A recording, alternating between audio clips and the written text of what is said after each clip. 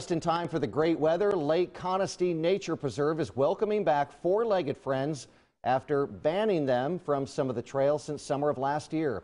Kristen Cheatham has more on this change. Last June, officials here at Lake Conestee Nature Preserve made the decision to ban dogs from some of the walking trails and observation areas after citizens raised concern about the amount of unleashed dogs on the trails and just the general well-being of wildlife at the preserve. Last January, we reported on an incident that happened here at the preserve where two dogs were killed as a result of an unleashed dog attack. That's when nature lovers began expressing concerns about having dogs in general on the trails. Several months later, park officials placed a full ban on all breeds of dogs with hopes of protecting the wildlife here in the sanctuary.